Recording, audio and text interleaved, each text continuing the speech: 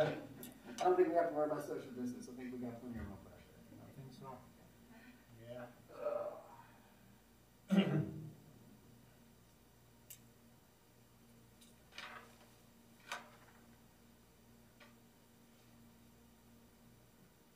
It's not church though, because there's people on the front row.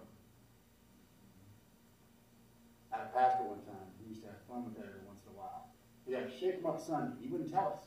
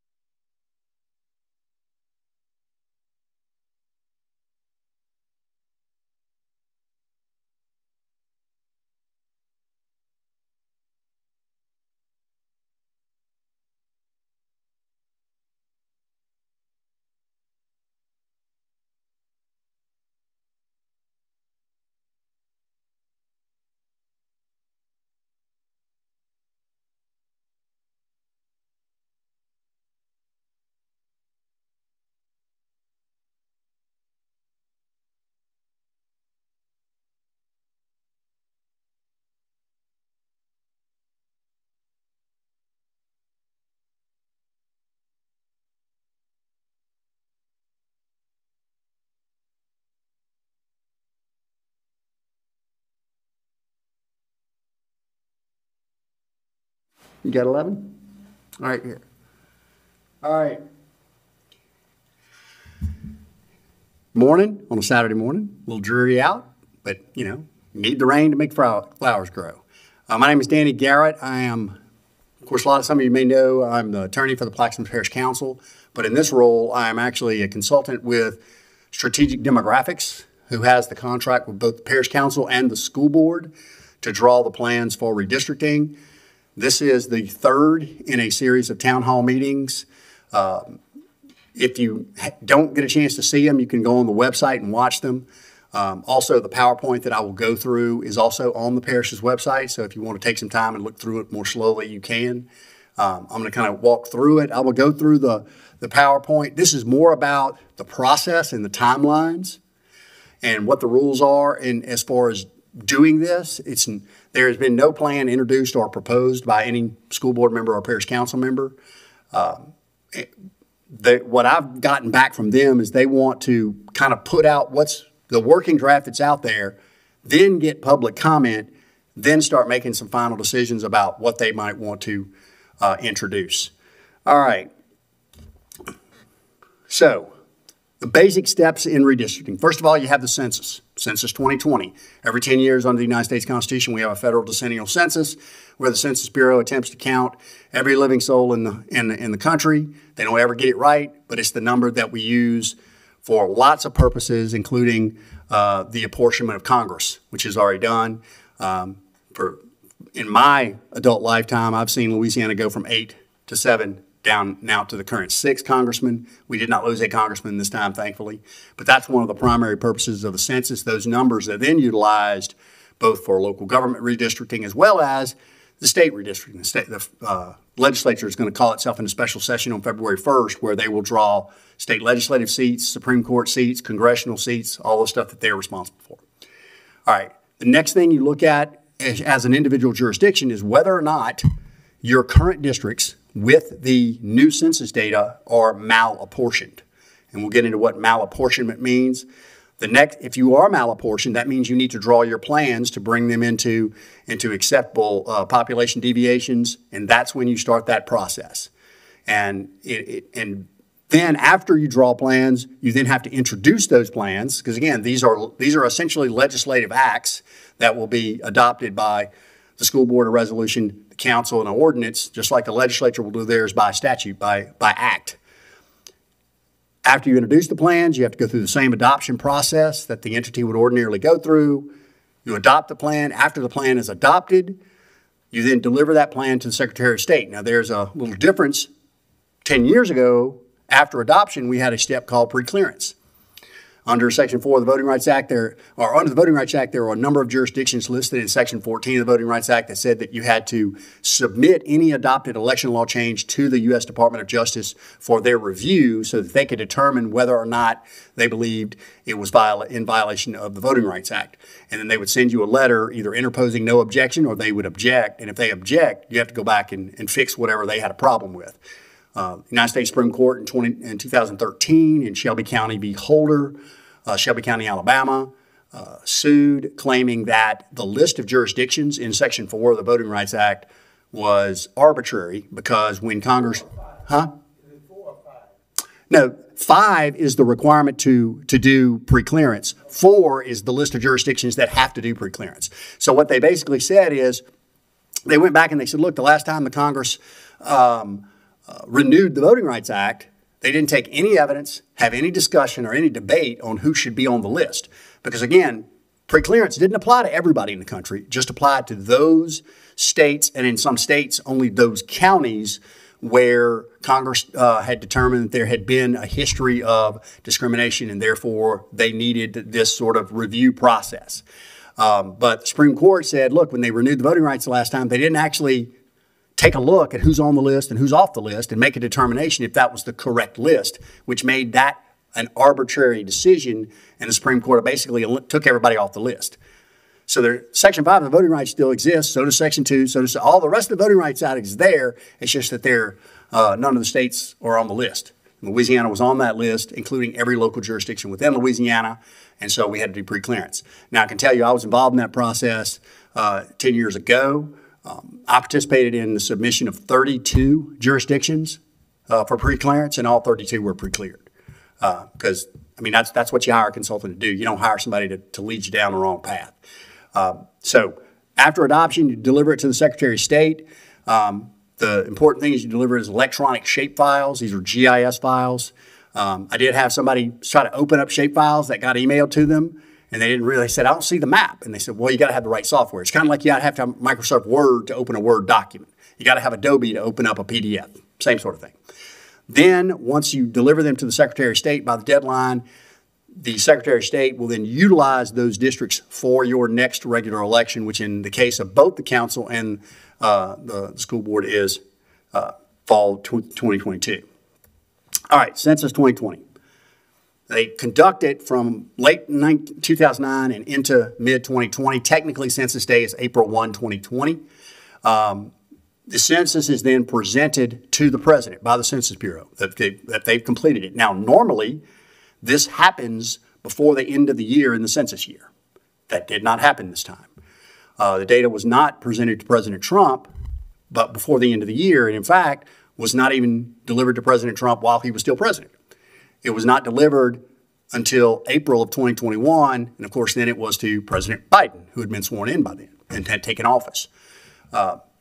Ordinarily, that data would have been provided to the president before the end of the year, and then the president would have released it in Louisiana and the rest of the country in late February, early March of the following year. So we were way behind.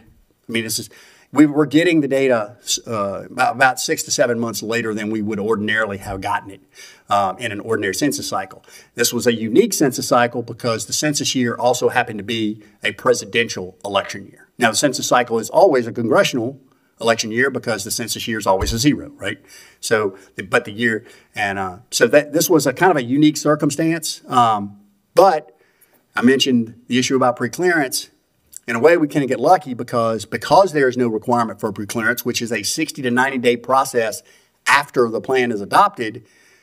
We don't have to do that this time, which means we don't have that 2 to 3 months that is also putting a time pressure on the jurisdictions to get this done, given the late date that the census data was released. The census data was not actually released to the states until mid-September. Now, a little earlier than that, you heard that they used it to apportion Congress, but that was the whole state data. But it wasn't until mid-September they released what's called the PL data, or the public law data, which is that granular data all the way down to a census block, which is the data we use to draw districts. Now, malapportionment.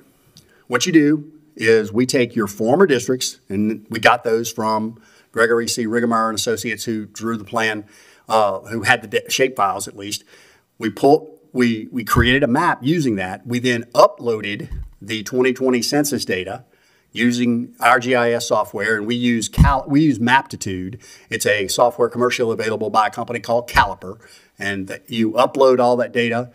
We then run a report to determine whether or not you are malapportioned. Now, malapportioned means are there any districts that are more or less than 5% off of the ideal population? Ideal population is generally the total population for the parish divided by the number of districts. You come up with an ideal, like if we wanted every parish to be exactly equal. So the purpose of looking at malapportionment is a constitutional principle of one person, one vote. I give this example. If you had 5,000 people who lived in District A and they got one member on the council, then you had 10,000 people in District B and they also only got one member on the council, well then the 5,000 people in District A would effectively have twice the voting power per person on the council. So what you try to do is you try to get those two districts as close as you can. It's difficult to get it right on the button, so you do have some statutory leeway. Now there are exceptions where courts have approved plans that were outside of that deviation, but there usually has to be a very significant reason to do so. In other words, you have to basically show to the courts it's not really feasible to do it any other way.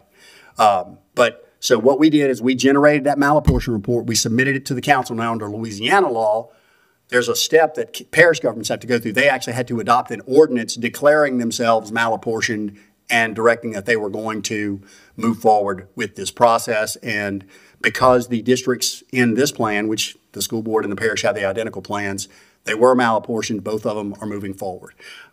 They both have contracted with Strategic Demographics. Historically, y'all have had identical districts between the school board and the parish. There seems to be a notion to do that again. We do work around the state. That's not uncommon when you have the same numbers, but it's not required. Each of them has their own ability to adopt the plan they want.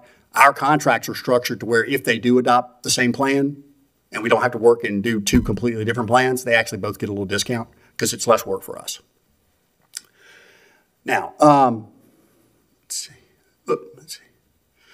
Now, one of the things we also did, like I said, when we went through this plan, we created this report, we submitted those to both bodies, and they were malapportioned. So we do have to move forward.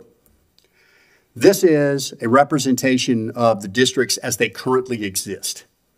And that, if you'll notice, those are, in other words, those were the lines that were drawn 10 years ago that we uploaded the numbers in. Malapportionment numbers came out like this. And notice we're trying to get plus or minus 5. You see those numbers are all in the double digits. Now, District 1 is somewhat interesting because that's where the detention center is located.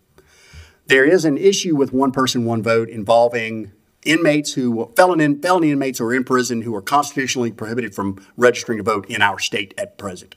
And that is, if that prison population is statistically significant such that it would significantly alter that one man, one vote, then you redact them out. So we obtained from the sheriff the prison population on census day. And the prison inmate population on census day was 468. Now that wasn't the entire population, because, for example, the guys who were just in jail waiting bail and hadn't been convicted of anything still have complete and total voting rights, so you don't redact them out. So this was information we got from the sheriff. That's why I said it's important we have census day of April 1, 2020, because that's the date that the sheriff went back and pulled that data for us. So if you redact that out, because the prison is located in District 1, it actually makes District 1's population problem sort of even worse, further off of the ideal. So these were the numbers we were looking at. That's the question you're saying to make it worse. Where I'm confused at, and I know each state is different, and you stated it earlier, but the real reason why Plaquemine Parish had redistricting in the beginning because Ernie Johnson murdered Bruce case. And they did what you said earlier was they looked at the total population of the east bank of the river and they divided that by the total number of the parish, and it came up with 9 districts where each district would have like 3,000 people. That was the original configuration for Plaquemine Parish. And the basic for the real reason was to making sure that African Americans are not discriminated and allow them a chance to have African American. That was the basic foundational principle. So even now, our numbers are different, but the population-wise are different, but it still doesn't prevent the East Bank from having a black person elected to the council because the numbers are still there. So if that's the case, and even though, forget about the prison number, you know, why is that such an issue where the East Bank cannot still maintain the district where it is, even though the numbers is off a little bit as compared to other parishes, when it will still remain, they still will maintain this majority black district? All right. Well, first of all, you have two sort of competing questions, and I'm familiar with that case. But essentially what the court said back then was the 5 at-large system that both the school board and the parish were using at the time violated the Voting Rights Act.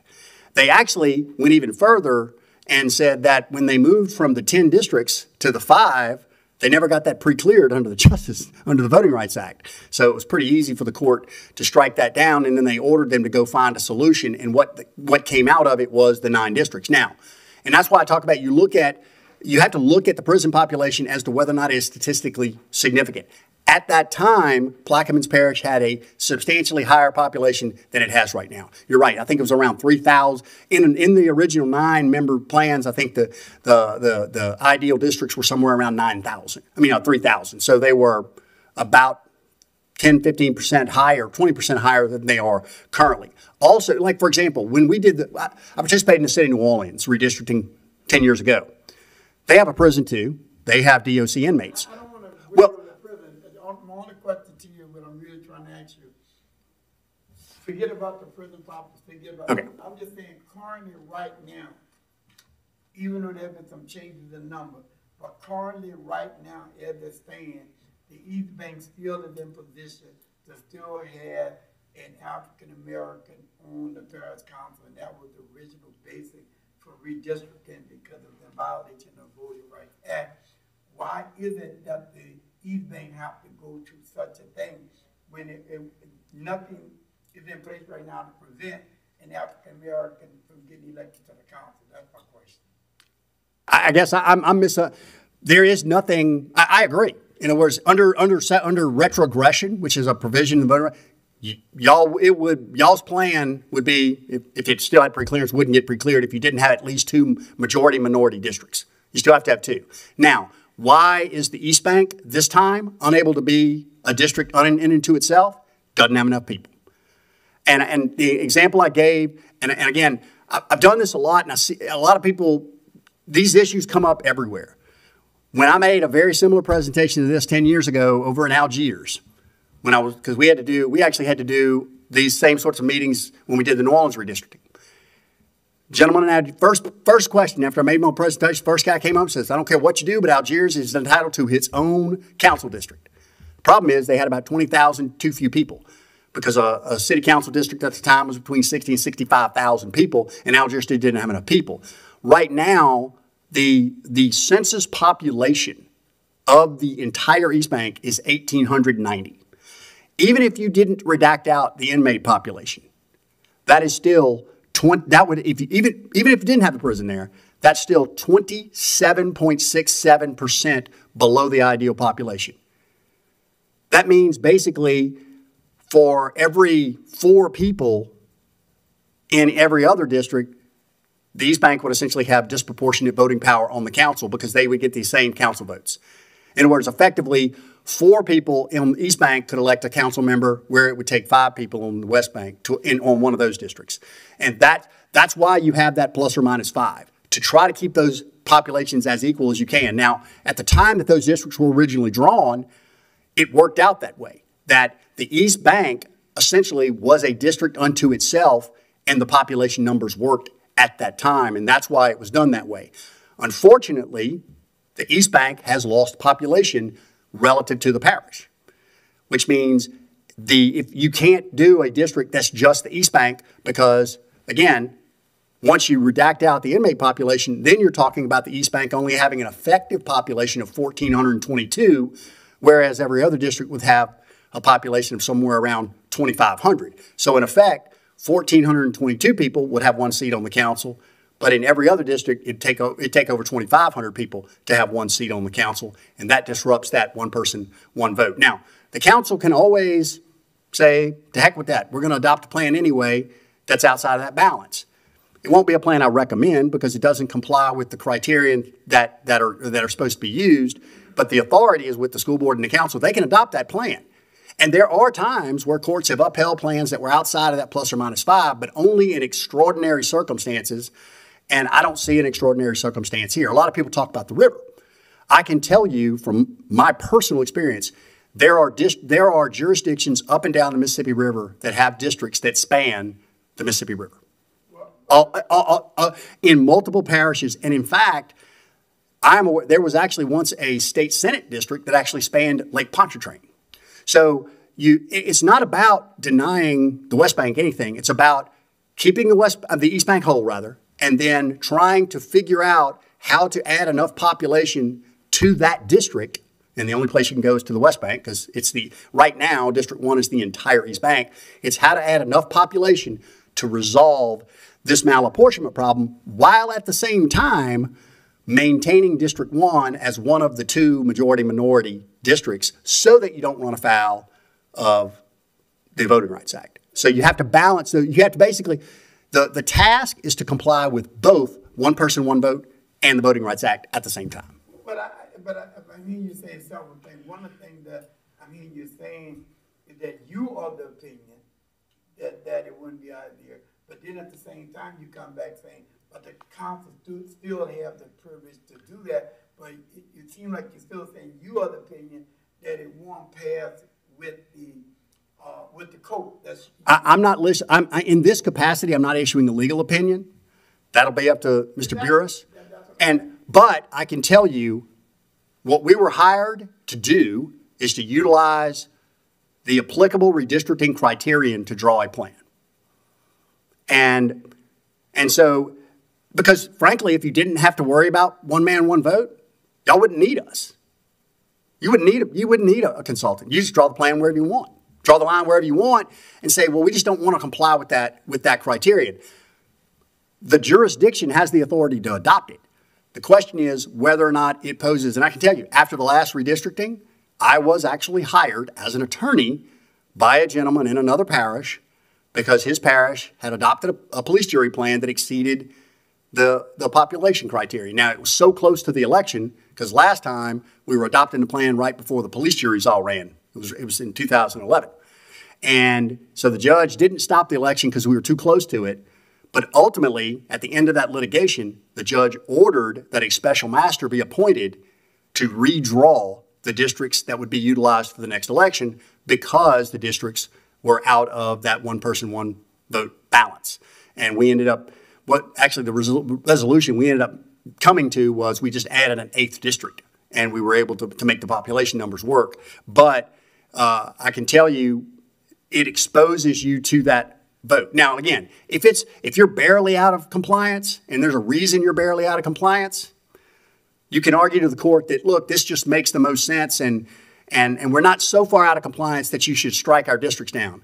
But I would never be comfortable submitting a plan that was effectively 44% out of deviation. That's what I'm saying. I'm hearing you keep going to I part of it. Because we're hired as a consultant to make a recommendation.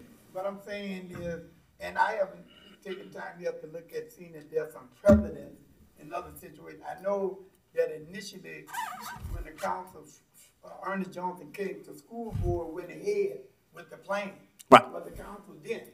Right. It wasn't until they started having public hearing and the people say drop the suit, then the parish came in line. But the school board already went separate from the council on it, and the judge ruled in favor. So I'm just saying, it seems like you saying that you as a consultant don't want to take the chance because you don't want to lose. But I'm just saying, what about if we can use those circumstances? You say you don't want to see the river as the issue. You don't want to see the thing, but not you, but your organization don't want to really do it. I'm wondering if there's some precedent out there that's saying if you use those things, that it would pass and that the court would not see the East Bank still using itself as in the Georgia district, still wouldn't affect the one vote stuff that you're saying. That's my concern, is that, you know, I'm just wondering whether y'all just stuck in the mud of your opinion on it. You know, your personal opinion is affecting it. It might not be a legal precedent, but just your opinion. That's just where I'm at. Well, first of all, I'm not here to give legal advice, but I can tell you I've read all the cases. That's all. And I can tell you, as a matter of fact, waterways do not prohibit districts from being contiguous. Districts that are far out of the deviation are routinely struck down by the courts. It's a constitutional principle. And we are hired to follow the applicable criterion. And if we would make it would be unprofessional of Strategic Demographics LLC to make a recommendation to the council that they ignore a traditional redistricting criterion. Now, if they choose to do it anyway, and that happens all the time. I mean, I've been on staff at the legislature. I've represented multiple local governments. I've seen laws that the legislature decided to enact, even though they might be pushing that constitutional boundary. And then I've seen the courts come back and strike those laws down. Now, what I would do is I give my advice, I give my recommendation, but again, I don't make the call. I'm not elected by anyone. The members of the council and the members of the school board are elected to make this decision. They will decide if they want to adhere to those redistricting criterion. I will let them know what the numbers are so that they're making an informed decision. And so it's, you know, in other words, they all have these numbers. I mean, we've showed them all to all of the members who've made all the meetings. We've had several little meetings with them just to make sure, always making sure we're not violating the open meetings laws, but making sure they understand what the status is. And if you'll look back, after you do the adjustment for the inmates, you still have virtually every district is double digit off of the ideal. Not even close. This is not a situation of arguing whether a district can be plus 5.2% above the ideal or minus 5.3% below the ideal. I won't professionally make a recommendation that a matter complies with the traditional redistricting criteria. Just like when we talk about utilizing the census blocks. For example, I've had clients who've asked me, well, look, we want to split that census block, and we'll get to the census blocks in a little bit. You can't. You submit a plan that splits a census block, I can almost assure you the Secretary of State will actually kick it back to you. They won't run the election. Now, the Secretary of State, they don't review it for one person, one vote. And in fact, even pre-clearance, the Justice Department, when we did pre-clearance, they did not review for one person, one vote. They reviewed for whether it complied with the Voting Rights Act. And the litigation I told you about earlier, that plan had actually been pre-cleared by the Justice Department. But then the federal court appointed a master to redraw it because it was so far out of deviation. But again, that's ultimately a decision made by them. But my job is to make sure if they're going to make that decision, they make it with information and they know that they're making a choice. And because it doesn't cost us. We don't live here. I wouldn't be the attorney on the matter. It would be the school board and the parish council who would decide if they wanted to take that risk, and they could. But we just need to make sure that we provide them the data, the information, so that when they take that risk, they know what risk they're taking. But again, they can do it. Yes, sir. So just listening to what you're saying. So the data and your decision, I guess, there's nothing that you do that look into the viability of the community, right? Because I think that's what Reverend Evans is talking about. No matter, unless you're here in the parish and you live and see what we go through every day, the East Bank we're about to be non-viable with, in our own community. Everything that we have to fight for way harder than anybody else. And in our eyes, if we're joined with anybody else that's outside of this community, we lose our vote. Well, and again, we follow what the numbers are. And I can tell you, look, same thing happened when they did the redistricting in 2000 and after the 2010 census, the impacts of the hurricanes. And in fact, the litigation that I was involved in, it was a parish down in southwest Louisiana that had been dramatically impacted by Rita. And in fact, one of the issues was they literally had precincts in parts of that parish that had more registered voters than census population because the people had been displaced, which means they were not counted in that census. So they were not counted for being in that parish. They lived somewhere else, but they had never changed their voter registration. And that was actually one of the reasons the court, even when we drew the new plan, the court did allow them to exceed that ordinary principle a little bit because it was such a significant circumstance. But they could not ignore the fact that you can't just declare people who are not there. First of all, let me tell you this. And it was funny because the judge actually, Dr. Blair, who's owns strategic demographics, was actually my expert in that case. And the judge asked him, is the census correct? And he said no. And he's absolutely right. The census is wrong. We can all agree on that. The census does not count every living soul in the United States on April 1st of 2020. First of all, that's impossible because people were born and died on that day. And as of today, we are now how long from when the census was closed? I mean, we're a year basically from when the census was closed, over a year. So those numbers are always going to be different. But the census numbers are the only numbers we have. Now, there is a provision of Louisiana law that allows a jurisdiction to do its own census and supplant. Now, again, it would just be used for your local redistricting. It's not going to change the apportionment of Congress because, again, these census numbers have already been utilized to reapportion Congress. California already knows it's losing 2 congressional seats. Texas already knows it's picking up 2. Florida's picking up 2. All the states have already been notified. Luckily, Louisiana was not one of them. We didn't lose a seat again. But those numbers are what have to be used by state law unless you go conduct your own census. I've actually not known of any jurisdiction who's ever actually done it because it would be very expensive and I'm not sure that you would get any better result. And look, sometimes you'll be doing the mapping and you'll get to an intersection. I had earlier this year and a school board member, she was like, wait a minute, Dan, zoom in right there. And the census block had a 0 in it, that there was 0 population in that census block. And she said, that's wrong. She said, there's a trailer park at that intersection, and it's got like 12, 15 trailers in it. I said, but the problem is those people chose not to fill out the census. I've seen whole apartment complexes where you have 400, 500, 600 people in an apartment complex. The census says they have 42 because they didn't fill out the census. And that's the numbers we're bound by. And so that's how we move forward. We understand, all the number stuff. The thing is that when they first did the stuff 10 years ago, they was talking to East Bank about using the Air Force base. It seemed like everybody talking about the Air Force base in the census. And one of the things is because the people in the Air Force base doesn't vote, because people usually move to, in other areas do not want to move their residents to where they live at. And so everybody's using the Air Force base as the number. One of the concerns that I think that, and I said, I think most people are concerned that it's not about us using numbers for population, but how it affects us in the voting population. Because you can give us numbers, but those numbers also could be changed when those numbers start to be used for a voting population. Because I remember they first told us about using bell checks, and I said, yeah, we can use the airport base, but somebody can go in there and do a voter registration drive in it, and then we don't have the voting population that we need to ensure a thing on it. So, and I know we have the area right now with state right at the issue. There's people filing suit against all of the voter suppression laws that taking place. And I mean, voter suppression is real serious, and it's coming under all kind of disguises.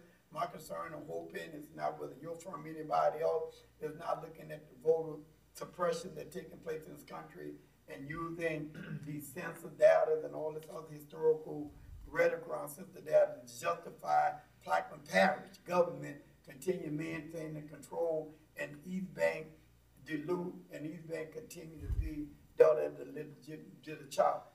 That's our position, and we know that people can come with all kind of legal rhetoric and those kind of things and don't want to take a chance. So it put us in a situation, you know, who we really to trust, you know. I mean, who can we really trust? I don't have any problem. The problem is you, even though you're saying you're doing this independent, but you still an employee of the Plaquemine Parish government. You work with these council members. So we got to hope in that you operate from integrity. That's all I'm saying. Well, and that's why I let off this thing. I've submitted 32 different jurisdictions for pre-clearance. Those are plans that I helped draw. Every one of them was pre-cleared. I take pride in that.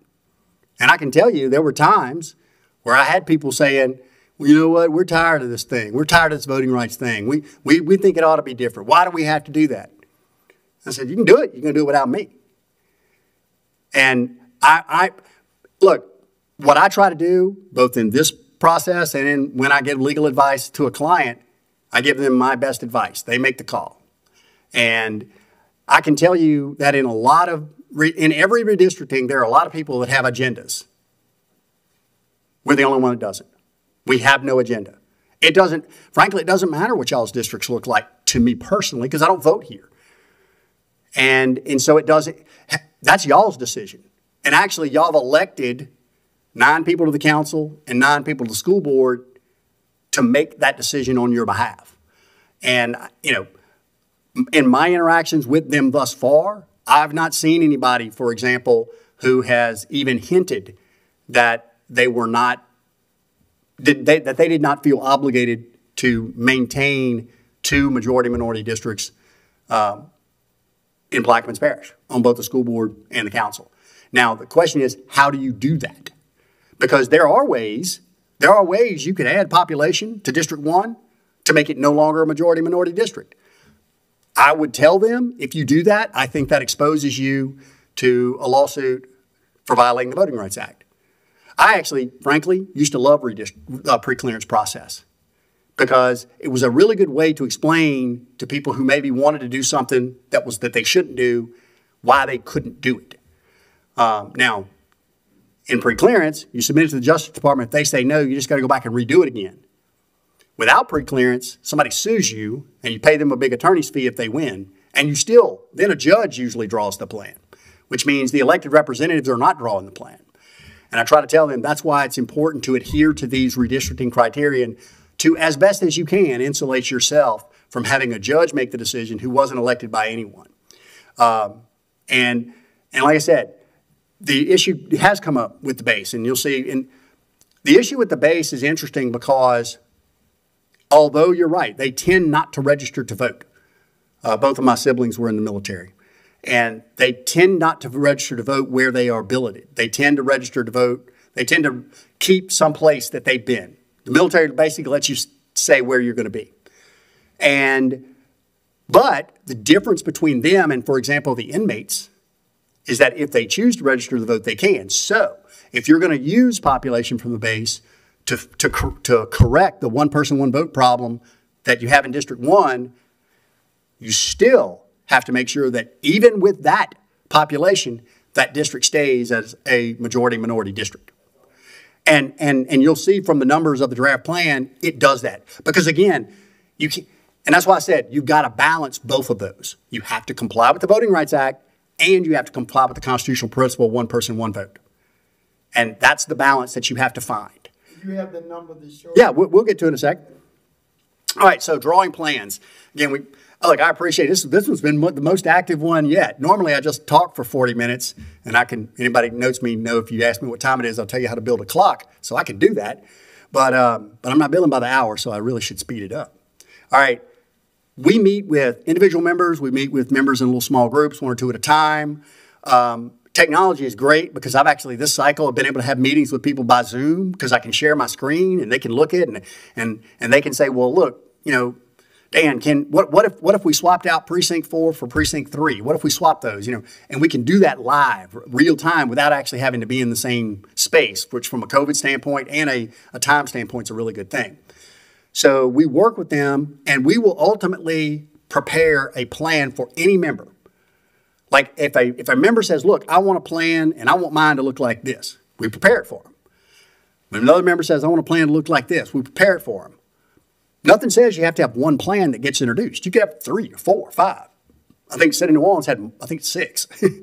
But you can introduce multiple plans, then the elected officials ultimately vote and decide which one they're going to select. But I'll draw a plan under whatever priorities people want, because there are different priorities.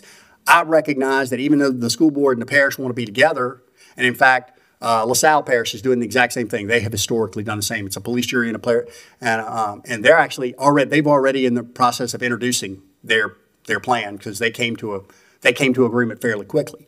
But one of the things I found out when you're dealing with police jurors, they worry about road miles. When you're dealing with school board members, they want to know where the schools are. So I literally light up the schools to show them where they are. But one of the things we do in those individual meetings is we're like, look, your district's got to get bigger, because you have too few you got to move some direction. Which direction makes the most sense? Which geography that surrounds you is most like the geography that's already in your district so that it's most cohesive? Are there any communities? Like Plaquemines Parish doesn't have any incorporated municipalities, but y'all have a number of communities. So you want to make sure, the best you can, try to keep those communities together, because those communities tend to be it's called a community of interest. Same thing with splitting neighborhoods. You hate to split neighborhoods. Sometimes you have to. The numbers are what the numbers are. And sometimes we run into issues with the census blocks because we have to move data by a census block. But that information is not information I could possibly have. But that is information that your elected representatives have, because they are elected to represent these communities. In many cases, they were born and raised in these communities. They know. Look, they know it makes more sense to draw a line at this point than at another point, because it'll just make more sense to the public. Now, sometimes the numbers drive you to do other things. And this is one of those times, I think, the whole issue of the East Bank is at a situation for the first time since it was really created that it is so far out of the ideal population that there's just really nowhere to go. Because the only direction to go is across the river. There is nowhere else to go for District 1. So then what we do is we take those priorities, we apply these guidelines, and that's how we start this process. Another part of the process in drawing plans is exactly what we're doing here. Individual elected officials reach out to their constituents, reach out to community leaders to get more input. So we draw the plans. The goal is to get the plans within that plus or minus ideal, 5% off the ideal, so that we insulate you from any claim of one person, one vote, that constitutional issue. We also, the state law says you're supposed to use whole precincts. Now, this is a little bit different situation here, because what y'all traditionally do, the council establishes precincts once it's agreed on where its districts ought to be. And so it's not as hard of an issue. It's harder. For example, we're doing St. Bernard as well.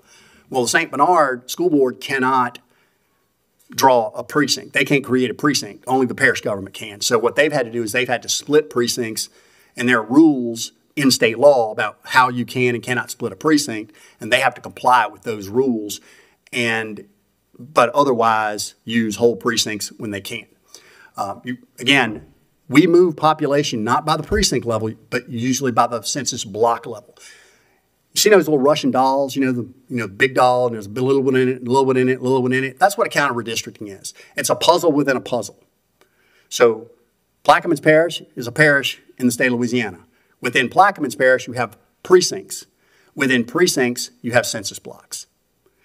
And we move geography by the census block level. And that gets very aggravating, and we'll get into that in a sense, because moving census blocks sometimes is not as easy as you think. That's where we get to. So those census blocks, again, that's the level of geography that the census reports the data. So literally, there'll be census blocks with 0, and a census block with 82 people, and a census block with 105 people, and a census block with 12 people. And you have to move those census blocks all. And there's no rhyme or reason for how the Census Bureau drew the census blocks. What happened was, prior to December 13th of 2019, every parish in the state was supposed to certify the precincts in its parish. They sent those precincts then to the U.S. Bureau of the Census. The census then, within each precinct, created census blocks. And they drew those lines wherever they wanted. Sometimes those lines were on a visible feature, a road, a pipeline, a power line, a ditch. Sometimes they're just where they thought about drawing, just a line on a map. And you have to be careful, because when you start dividing, you can move that, but a line, a boundary, cannot be on anything except for a visible boundary. So it's got to be on one of those census blocks that's bounded by a street or a canal or a pipeline or a ditch or something you can physically see. Then the members will introduce the plans. Once they introduce the plans, it's handled just like they would ordinarily handle a piece of legislation. So the school board will handle it as a resolution. The council will handle it as an ordinance, and it'll follow the same process that an ordinance would ordinarily follow, through all the way through adoption, including the layover and the publication and the public hearing and the whole bit. What those ordinances will do is they will describe each district based upon the geography. In some parishes, you can describe it by using whole precincts, and here it'll be more of a meets and bounds type of description, because what will happen is the council's ordinance will create the new precincts and then utilize those new precincts to build their districts. And then the school board will utilize those new precincts to build for their districts. Now, there is a limitation on that, because you know who else is using those exact same precincts that include those exact same census blocks? The legislature. They're getting ready to go into special session on February 1st. They're going to draw congressional maps, state rep maps, state senate maps, Supreme Court maps, BESI maps, PSC maps, all the stuff they're in charge of, and they're going to be utilizing those whole precincts. What the law allows a parish government to do is if they have a precinct, say precinct 5, and there's no way they can do their plan by having precinct 5 be wholly in one district or wholly in another district. They need to split it into 2. They can split it into precinct 5A and 5B. What they can't do is disrupt that exterior boundary, because the legislature is using that entire precinct 5 in their mapping.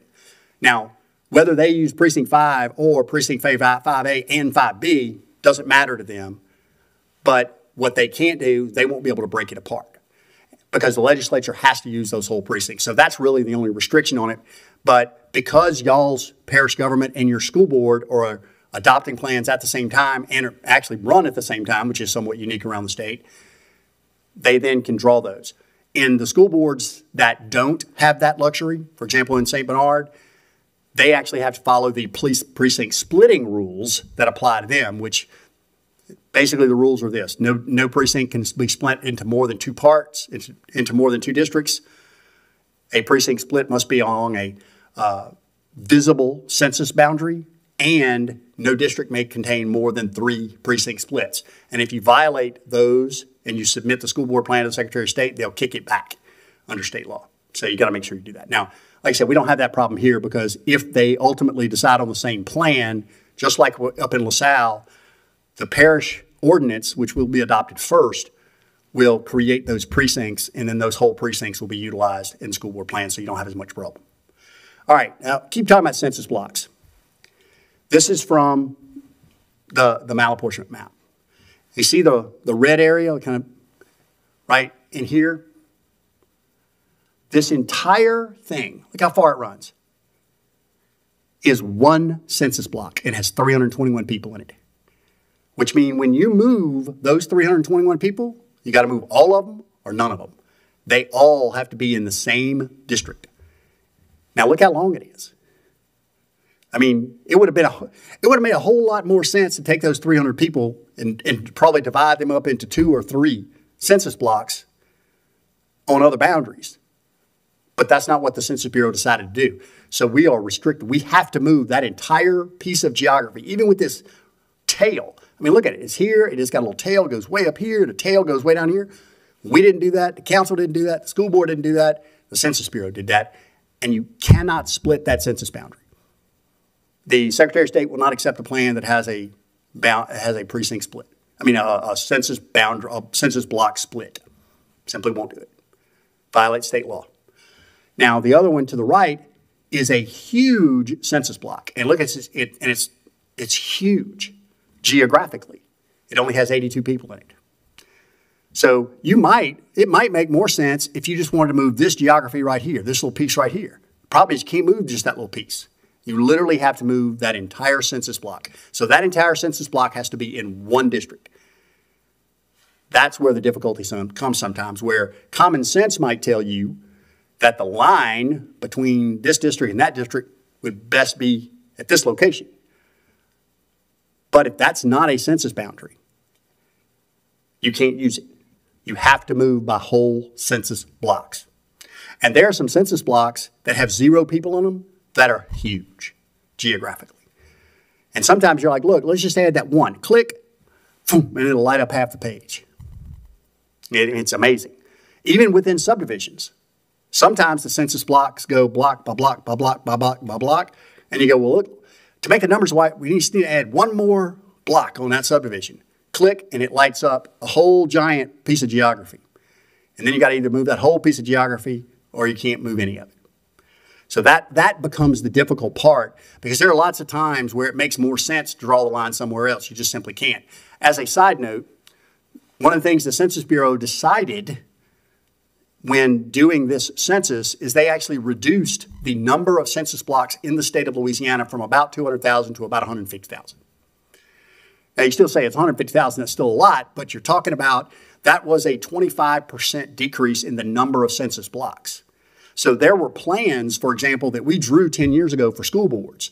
And when we loaded the 2020 census data into those plans, I had boundaries that were splitting a census block, because there used to be a line there, but the Census Bureau changed the census block line because and so we had to do the best we could, because there's no way to know if you have 82 people in this giant piece of geography right there. There is other than going out there with a crew, you would have there's no data that tells you where they are as of census day.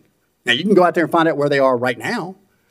You can't find out where they were on April 1st. So that is one of the difficulties, is understanding it's a puzzle within a puzzle within a puzzle. So you have to, and you got to make those little puzzle pieces work. And you can, just like if you're doing a jigsaw puzzle, sometimes you're like, you know what? This piece would fit if I just broke off about 1/4 of an inch right there. But you can't do that. You got to use that whole puzzle piece. Same notion. All right, so this is a working draft that has come up, and if you notice, I didn't go all the way down at the bottom because District 9 just goes forever to the Gulf. Because remember those numbers. District 9 was very much out of the ideal. District 8 was very much out of the ideal. So there's nowhere for them to go really but north.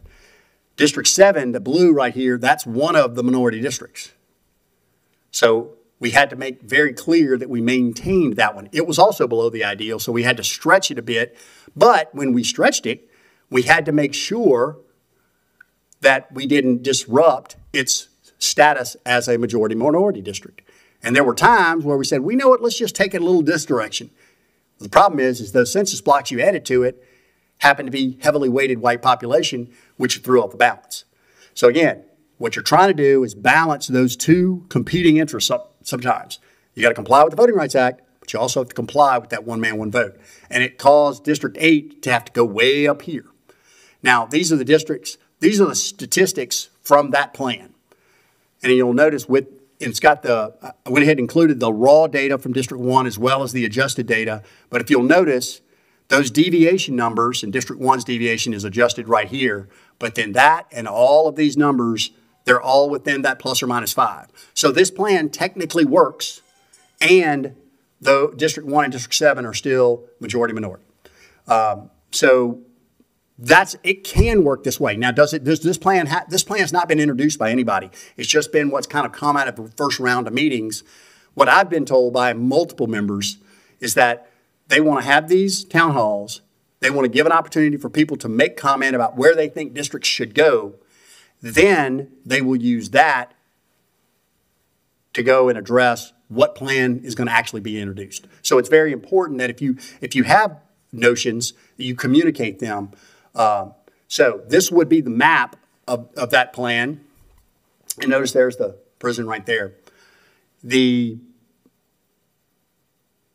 district, well, this is district, District 1 is here and then crosses there at the base and takes in a portion of the base.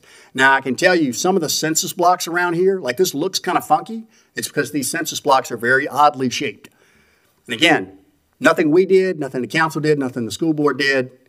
The census did it. We have to, like with a lot of things with the federal government, they decided it and we got to figure out how to make it work, right? So,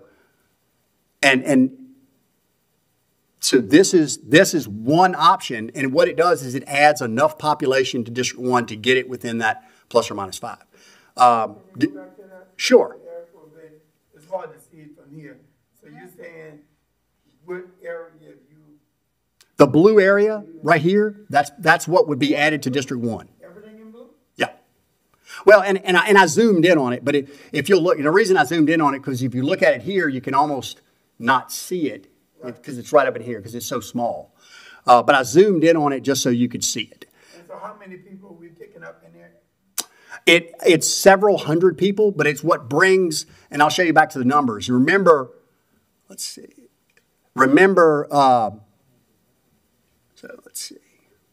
So it got the District 1's population up to 2651, and and after you redact out the inmates, it fell to somewhere in the 1400s.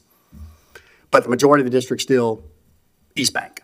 And we haven't run voter registration numbers on this plan simply because no one's introduced it.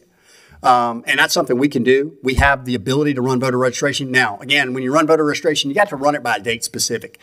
The legislature is using voter registration statewide as of July 1, 2020 to run their plans. So that's what we've adopted their process.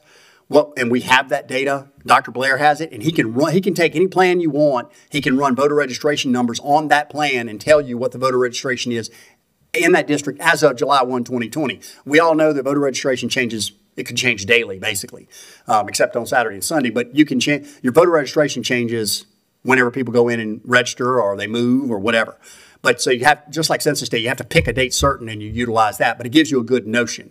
And just from anecdotally, from what I've gotten from the members, their perception is that voter registration on the base is very, very low. In other words, the people. It's not the whole base, it's parts of the base. Yes, we didn't take the whole base. I remember picking parts of the base. So who picked off parts of the base? Well, we basically, now we had to be contiguous. So we crossed the river, went down the road, and then essentially bloomed out from there, utilizing whole census blocks until we got to a number that was correct. Now, if you'll notice, it gets District 1 to 3.51. Well, we can actually take that all the way down to minus 4.99 if you want to. So you could actually go into those census blocks in the base and start pulling them out. Now, I can tell you, they are shaped very oddly. And this right here, if I recall, is 2 census blocks, this whole thing. It's hard to, in other words, it's hard to not, and if you take all of this out, it doesn't quite get them there. But again, and you can see these on. Certain parts, then you still would be within the. But we can only take off, we can, by census block. Right. Yeah, and you can go, and like I said, this is just one iteration of how it could work. as a way to solve that problem, because one of the things we ran into was, one of the notions was, well, couldn't you just run across the river the whole way and take a little bit? Well, that's very difficult because, first of all, the census blocks right at the river usually have zero population in them. So you almost have to intrude in, and the census blocks are irregular in shape. I think I've already shown you that. They are not, it would be great if they were all just little rectangles. But as long as you have a census block implemented into that thing, you okay. Right. We get, Census block, you're not looking at people, you're mostly looking at blocks. well, I'm looking at census blocks because that's the smallest level of geography that we're allowed to move.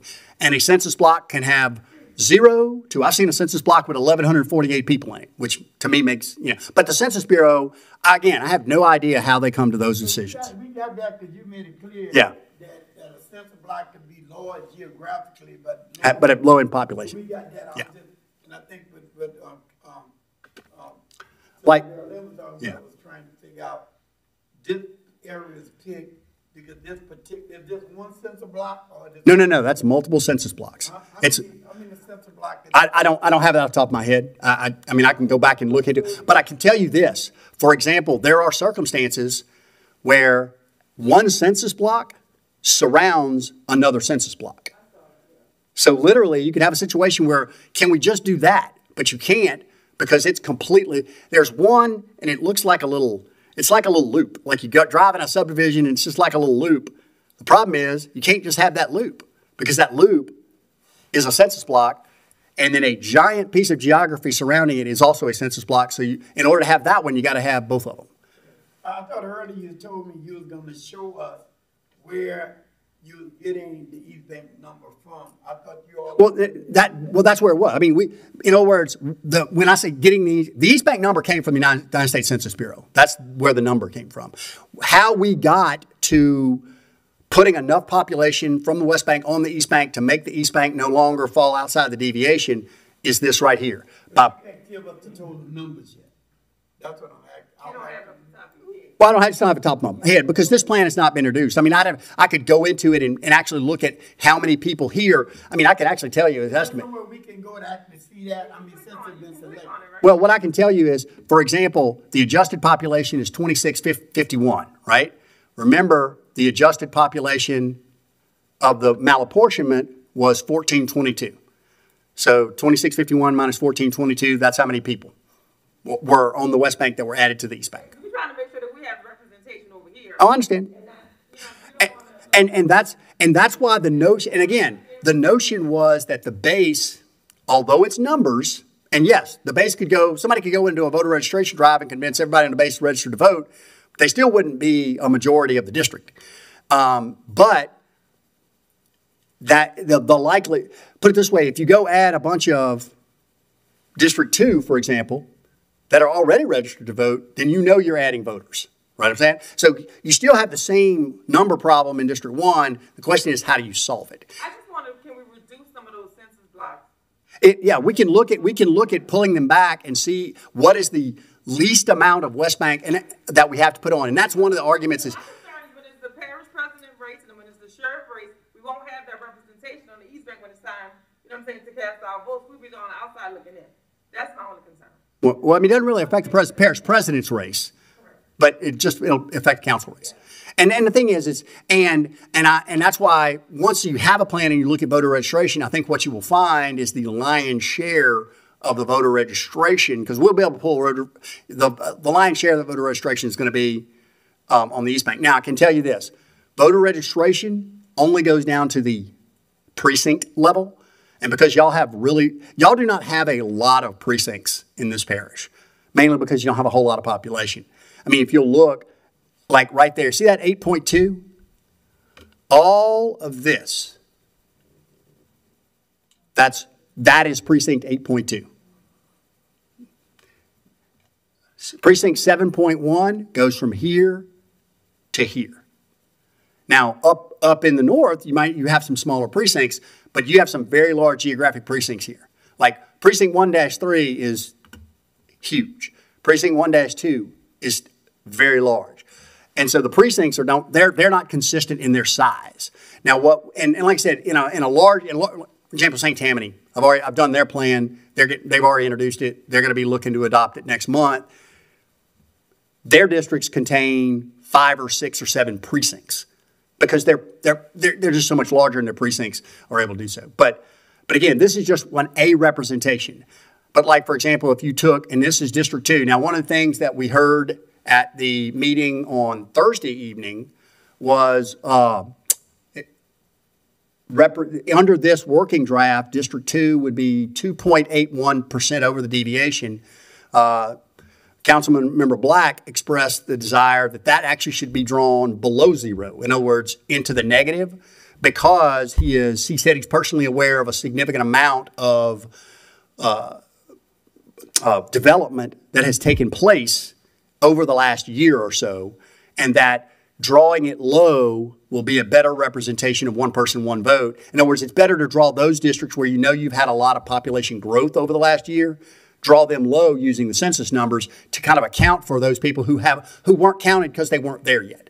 And I've had that in other, I had one school board member in one of my parishes tell us, she was like, on April 1st, 2020, it was a field. It's now got 200 houses in 1 year. Developer came up and just developed it lickety-split. None of those people are counted in that geography in the census. None of them, because they didn't live there at the time. So again, District 2 is kind of, around the horn. District 3 is, if the red lines, that's the line of the current district boundary. And what we tried to do is try to make as little changes as we needed to make. Now, there were some, again, I draw requests from the members to, this is where I think it needs to be, this is where I think it needs to be, this makes more sense, this makes less sense. District 4, same sort of thing. It's not significantly different than it was, but it did have to adjust for some population. And understand there's a domino effect, because again, all these puzzle pieces have to fit together. So if you change one district, that changes the district next to it. It changes the district next to it. Changes the district next to it. And so, I've had circumstances where I've had a member go, well, my district's at 2.3% above the ideal, Dan. You don't have to change my district at all. The only problem is their district bounded a district that was super low. And it was at the bottom corner of the parish. There's nowhere to go but up to your, so we had to solve a problem, we had to create a problem that we then had to solve. Because again, you do have a restriction. You can't go to Jefferson Parish, you can't go to Orleans, and you can't go to the Gulf of Mexico. And because y'all's districts, think about Plaquemines Parish, it's fairly narrow. It's got the river right down the middle of it. You've got the East Bank, which can't go anywhere except for across the river. And then the districts on the West Bank, really, they can't go west. They can't go south. And the districts in the south part of the parish were the lowest, were the furthest out of the ideal, which means they were putting northern or upward pressure on districts. So that's kind of how it had to go that way. I know a lot of people have looked at this working draft and said, well, wait a minute, District 8 goes all the way up to Belle Chase. Well, yeah, because there's so much less population down in the south. And when I say less population according to the U.S. Census. Mr. Francis already explained to me how wrong this census is for the Ironton area. And it's not having done anything to do with the hurricane, because the census was, but apparently the people in the Ironton area were not very aggressive in filling out the census. And that's a personal decision. People make that decision on how they do that. Maybe we'll come up with a better way to do it one day. Right now, they haven't come up with a better one. So this is what the working draft would have District 5. Now 6 is odd. I've got the northern and southern part. Now part of this, and because one of the factors that does come into play, some people think it shouldn't, I'm just telling you as a practical matter it does, and that is, where does the incumbent live? It is very few incumbent elected officials who have the ability to run in the next election who are unconcerned whether or not they will still live in their district at the next, when they got to run next time. It is a factor. It is a valid factor. The courts have said it's a valid factor. In fact, there were 2 cases that went to the Supreme Court a few years ago, one out of South Carolina, one out of North Carolina. And basically, one of them was a map that was deemed to be partisan gerrymandered by the Democratic politicians in one state, and a map that was Republican gerrymandered by the Republican politicians in another state. And the Supreme Court looked at it and said, can't take the politics out of politics. That party gerrymandering doesn't violate the law. Now, you still got to comply with the Voting Rights Act. They can't be retrogressive on minority voters. You can't violate one person, one vote. But if you want to draw the districts so they tend to lean Republican, you can. If you want to draw the districts so they tend to run Democrat, they can. Now, understand, when we look at voter registration, you can pull voter registration by party. I've not been asked by anybody to do that. I hope they don't. But if they do, we'll provide them the data. Because, although it is technically, according to the Supreme Court, a valid criterion, I think sometimes it gets in the way. And this is somebody, I've been a registered Republican since I turned 18. My great uncle was Jesse Bankston. Does anybody remember who Jesse Bankston was? Used to be the head of the state Democratic Party. My Uncle Jesse was the secretary of Department of Hospitals when Earl got put in the loony bin. And Earl fired my uncle because he wouldn't order the doctor to let him out of the institution. Uncle Jesse, he got a little mad at me for a week or so when he learned I was registered as a Republican. But again, I try to be objective when I'm doing this because I have no idea whether these districts lean Democrat or Republican because we haven't pulled that data. I haven't been asked to. I'm looking at numbers. All right. Then this is the southern part of District 2. And then again, remember that really long census block? That's part of it right there. And it reaches all the way up the side of the river. And it's 321 people. That's District 6. And then let's see, maybe. See, that's District 6.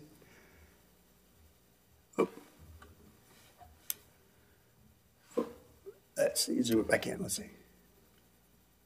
Well, there we go. And then District 7, again, it's long. I broke it into two parts just so it's a little easier to see because it's hard because it's so long. And again, we had to maintain that as a majority-minority district. Which is why that's a significant reason of why it looks the way it does. Now, it looks sort of like that anyway. It was long, skinny district anyway. There it ran down the river. And that's the southern part. It had to go a little ways further than it used to go. If you'll see down there at the bottom, it had to kind of go almost to Empire because he was very low. That district was very low in population. And these census blocks over here in District 8, which is the bright green, they're huge, and they're out, and they have almost no people in them, but they're out there in the marsh. But they do have some. And then District 8, look how big District 8 is. Because again, think about it. So District 9 had to push up.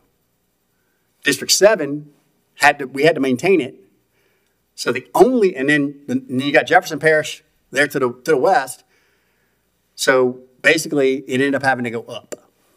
So that's why it ended up going so far north. And that's the southern part of it, goes down into the marsh until it runs into the purple, which is down there. That's District 9. And frankly, the only reason District 9 crosses the river, there's really hardly any people out here in this area, up here in this corner. But that's Austrica somewhere? Huh? Where's that Politown, Austrica? Yeah, it's well, if you see, it's down past Boothville, but it's it's just literally out in the marsh. Actually, Mr. Kognovich kind of chuckled. We were looking around the map at the census block numbers, and we found a 1 just way out in the middle of marsh somewhere, which I thought was kind of interesting. Again, it's the census numbers we have to deal with. So, like I said, this is just a working draft of what could. Really, you could take all that and leave it in District 1, and it wouldn't change District 1's population because there ain't no people there. It's just a bunch of marsh. Now, like I said, adoption is done by ordinance or resolution, depending upon if you're a council, the police jury, or the school board, and it's done in their ordinary process. They have to introduce it, just like an ordinance has to lie over to the next meeting. They will open it for public comment and then it takes a majority vote to pass it. You can do minor amendments, just like you do any ordinance or resolution. If somebody wants to make an amendment, and you can do those at the meeting. I stress try not to do very significant changes because if you do very significant changes that throw a district out of that population balance, then that's a problem. Now, I can tell you when we did Orleans last time, the meeting took 6 hours because they exercised their right to propose amendments. And literally, they would propose an amendment. Dr. Blair and I would take the computers and we'd go in the back, we'd make the changes, we'd print maps, we'd generate reports, we'd come back out, and then they would debate on whether they were going to do that amendment based upon, if we did that amendment, this is what it would do. Our software this time is actually a little bit better than the software we used last time, so that I can literally, there's a function where if you want to say, well, what would happen if instead of having that line at this canal, we brought it up to this road? I can actually select that geography, tell the computer where I want to move it from and to, and then I can pull up a box that will tell me, if you make that change, this is how it will change all of the numbers. So we can know what we're doing before we actually click it in place. Now, anything we click in place, we can always unclick. That's not a problem. But it usually just makes the process go a little faster, because you can say, well, can you do that? Can you do that? And it'll show you, if you have a situation of you have minus 4.1, and you say, well, could we possibly take a little bit more and move it over here? But if you click it, it's going to make it go to 6.2. Well, then you can't do it. And so, and like I said, that's just, the software helps us with this. Glenn Kepp, who I worked with 10 years ago, passed away not long ago. And Glenn, this would have been his 4th redistricting cycle had he not passed away. But Glenn remembers back when they used to do it by getting in a conference table and getting paper maps and colored pencils and going, well, if we did it here, and then trying to figure out where the population was. It's a whole lot easier now. So like I said, we can do those minor amendments. Now, with regard to adoption, by the Home Rule Charter, they have to adopt a new redistricting plan not less than 6 months prior to the next election. Well, the election's on November 8th, so 6 months will be May 8th. That's the deadline. Now, there is a statutory deadline that applies to everybody that says that you have to have your redistricting plan electronically at the Secretary of State by 4:30 p.m., not less than 4 weeks prior to the opening of qualifying for the fall elections. Qualifying is on July 20th. So it's June. If you go 4 weeks, it actually comes out to June 22nd at 4:30 p.m. Now, certainly that doesn't mean that's when you can adopt it, because you got to have it to the Secretary of State by then, or they won't run your plan. Public input. Again, the council made the decision, school board went along with it, to have 3 of these town hall meetings. Comments can be sent to either of these email addresses, and I think there might even be a form out there that's got these email addresses on there.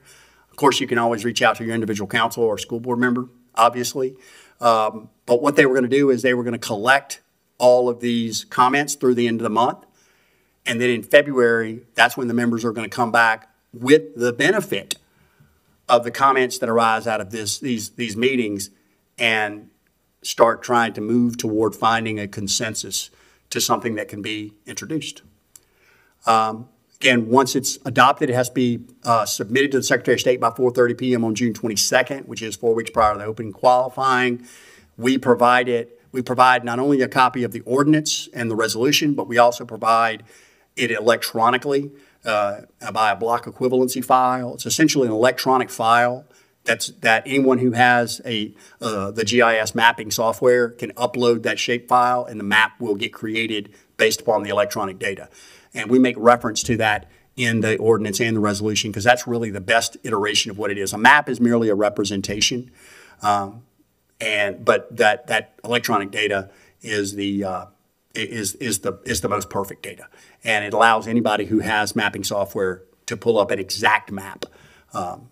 Unfortunately, there were some places, some jurisdictions where their prior consultant didn't leave them with that data and had not provided it to them. So literally, I've had circumstances where somebody gave me a map of their current districts and say, good luck.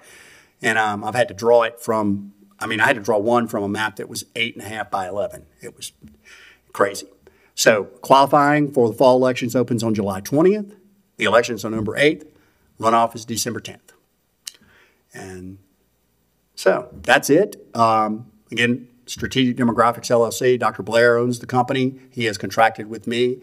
He and I worked together with Glenn Kepp, which is how Dr. Blair and I got together this time. We worked on jurisdictions as small as the town of Amite, as large as the city of New Orleans.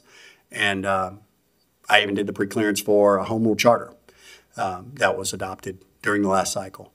So that's kind of where we're at. I would urge you, you can go on the website, get this entire PowerPoint from the website. That way you can take a look at those maps a little more closely and communicate with your, with your elected officials. That's representative democracy, right? And communicate with them, let them know what you think ought to be the priorities. Then they will bring that information with them when we start drawing these maps. And my hope is that we get a plan that's a consensus, that we get 9-0-9-0. Technically, we need 5. I hate plans adopted on a 5-4 vote or on a 1-vote margin, but they're just as legal as a plan voted on unanimous. But that's ultimately the big decision falls on them. We just tell them what's possible. Yes, sir. Can you go back to the numbers slide? All right. So this is the malapportionment. Yeah, District 2 has the most members, right? Yeah. The largest, from the 2020 census, District 2 had the largest population. It was 3,325 people, and on the adjusted ideal, that puts them 29.83% above the ideal population. So if we were going to take people from the Yeah. numbers, we would have to get them from District Well, and if you look, District 2 under the working draft is down to 2633. Now, like I said, Councilman Black has expressed that he thinks that number needs to be lower. He thinks it needs to be, right now, instead of being plus 2.8%, he thinks it'd be better to draw them somewhere closer to -3, -4. And as a public policy, that might not be a bad idea. And it would mean contracting District 2 just a bit more. And you would just have to figure out where possibly you can do that. Again, if you look at District 2, okay, you can't take anything off from up there because you can't give it to New Orleans. I don't think there's any thought of giving it to District 1. Now, technically you could give District 1 part of this horn. That would be a way to go. Now, it's my understanding this population is very white as far as percentage-wise, so you'd have to be very careful if you start moving that population over that you didn't disrupt the minority representation in District 1. So most likely, you're talking about this boundary right here with the boundary with 5 and 3 and 4, right around that right around below the words Bell Chase there on the map. You have to figure out how to contract somewhere from there. That's what you would have to do in order to resolve. If you'll notice, see, District 2, one of the ways we solved the population ahead is District 5 came into District 2 way up there. Can you zoom in some more so we can see your? Yeah, sure. Let's see. You see, so the red line, this used to be the boundary line. All this used to be in District 2. Like it's in District 2 right now. I say it used to be. It still is. It's in District 2 right now. Under this iteration, District 5, because it's getting that it's essentially pushed up. But you can move this line further over. I think they drew it at Woodland Highway. They thought that was a good boundary line. But one of the options would be, you could contract it down here at the south somewhere as well, if you wanted to make it smaller. So again, those are just options. Like I said, Councilman Black, he is the elected representative for that district on the council, and expressed a desire for that. Even though he's terminal, he's still doing his job. He's expected that district that needs to be drawn smaller because he believes that there's been a significant amount of development there, and that there will continue to be, and that's probably the better way. One thing interesting, this is a very unique census cycle, and I think I say that every census cycle, but this one is particularly unique. The school board members, and in this case, the parish council members who are elected, these districts will actually control 3 elections, 22, 26, and 30, which is a census year, but we won't have the numbers back. So in 30, they're going to run on the old plan. It won't be until 34 that they run on the census, on the new plan built after the 2030 census. So it's very unique in the sense that, and it only happens about every 30 years that you have this, that it falls like this. Now, what's interesting is we should not have, hopefully, we should not have the problem of the delay in the census numbers in 31 because 2030 is not a presidential election year, so we will not have a change. We will not have a potential change of who is president between 2030 and 2031. Hopefully, that will alleviate the lag that we had this time, but who knows? But it's unique in the sense that, the districts you draw this time are going to control the next 3 elections here in Plaquemines Parish. All right. Any more questions? Well, thank y'all. I know the council members and the school board members appreciate y'all coming out. And like I said, this entire PowerPoint is on both the school board website and the parish's website. So you can go and look at it in more detail. Thank y'all. How are you? You can sign in for us, down in the comment forms